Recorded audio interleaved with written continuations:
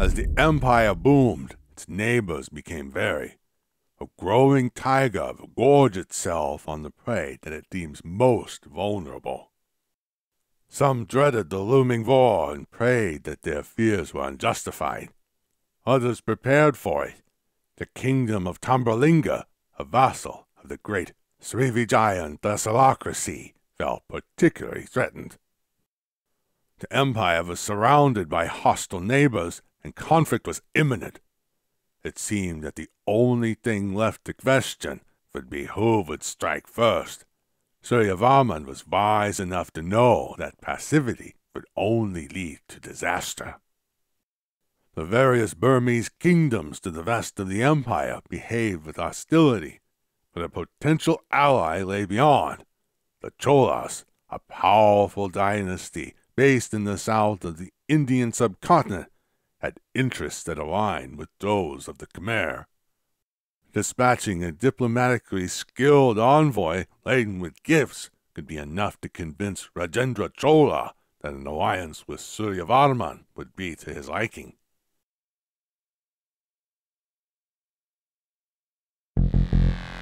The road west is perilous. You may have your pick of as many of my troops as you can afford to pay with the gold that I have given you.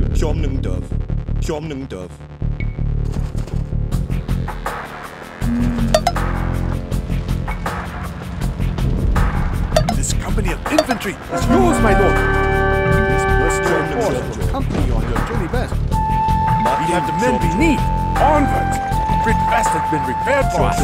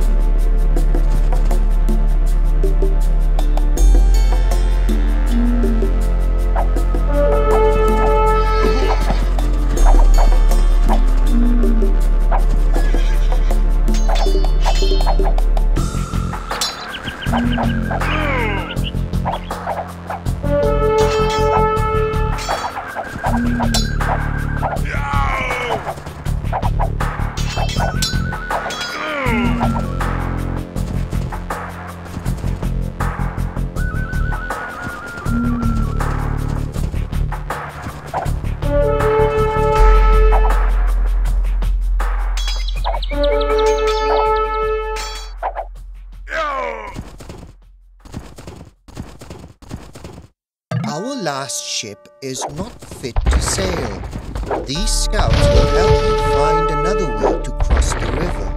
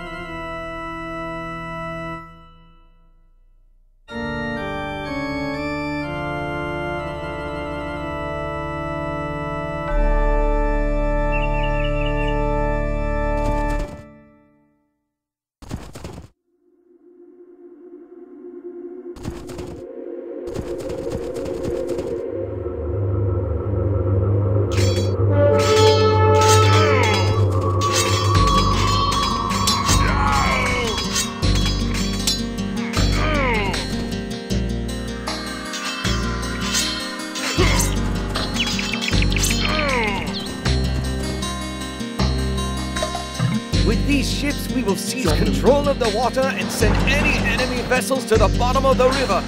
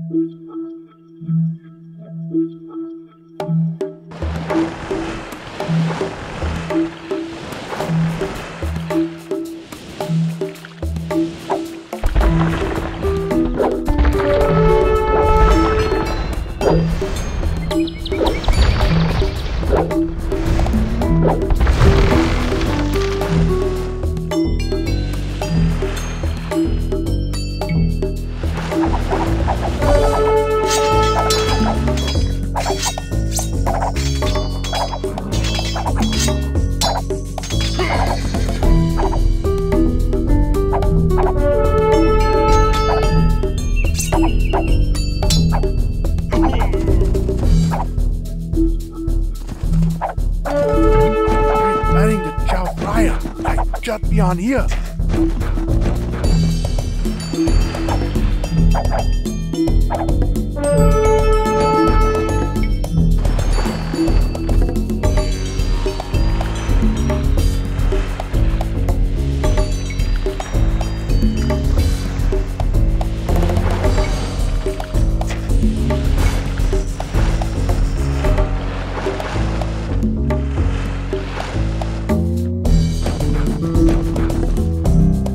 Martin.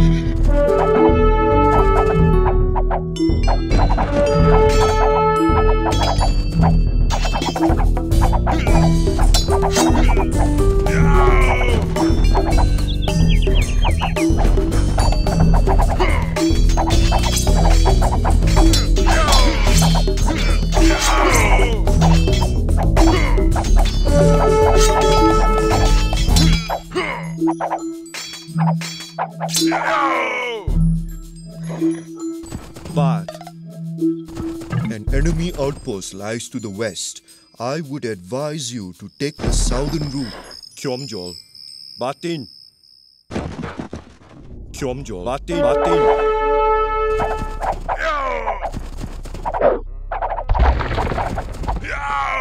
Chom nâng đợt. Batin.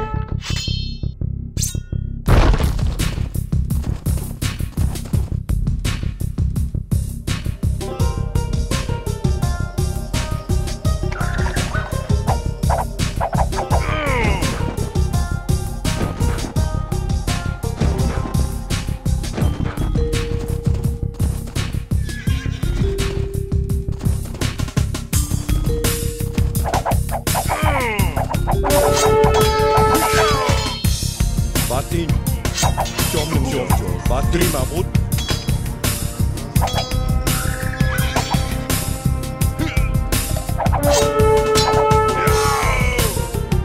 Batin. Batin. Batin. Chom nâng đợt.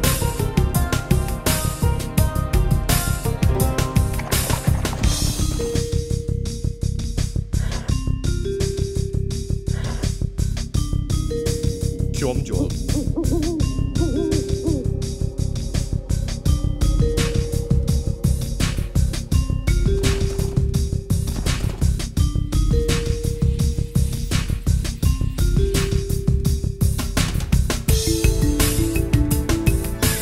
Batin.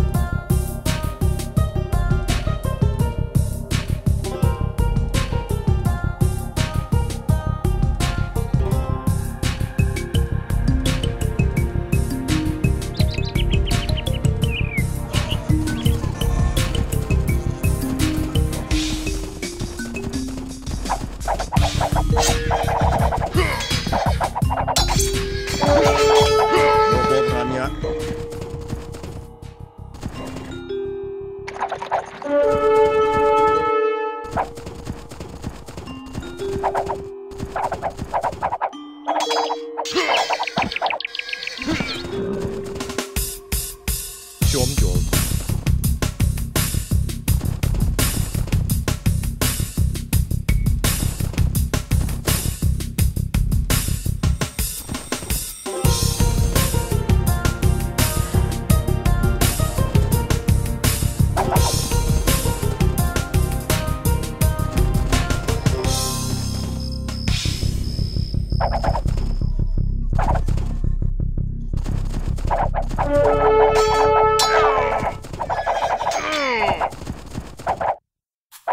Chom nâng đợt.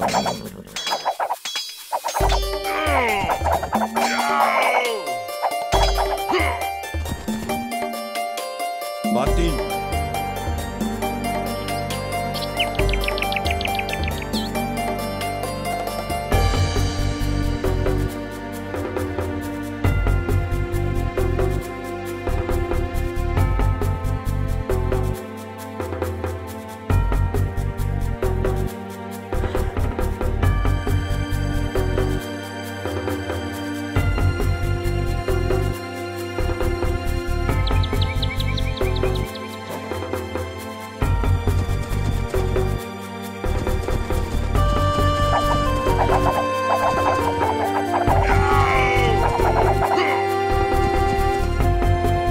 Chom nâng đợt.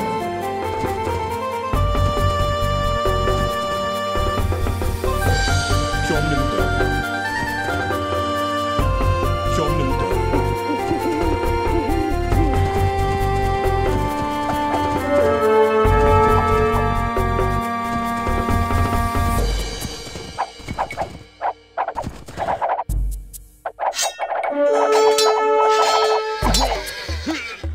Chom nâng đợt. Chomjol.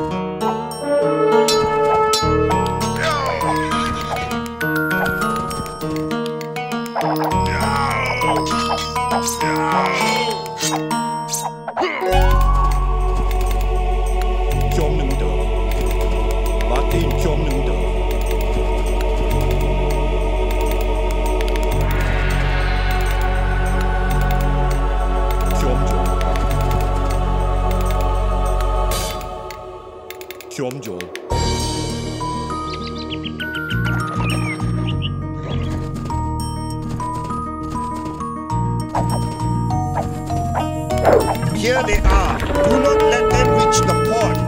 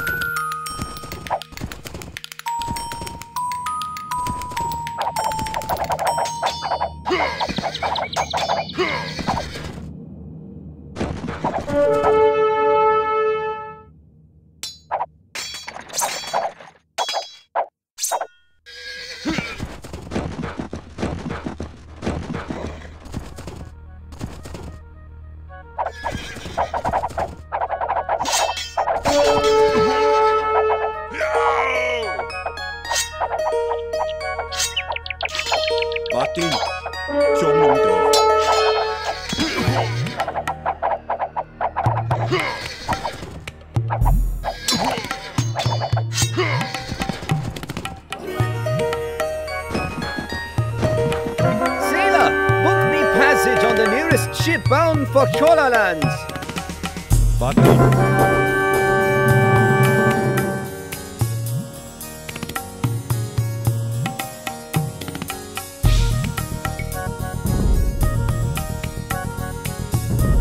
Despite the hardships of the journey through hostile territory, the diplomatic convoy arrived in Chola lands largely intact. Rajendra Chola was pleased with the gifts that the envoy lavished upon him. Especially impressive was a grand chariot, a work fashioned by the finest craftsmen in Angkor. Generous offerings and well-chosen birds go a long way with a magnanimous ruler. A bargain was struck, and the envoy returned to Angkor, harbinger of pleasant news.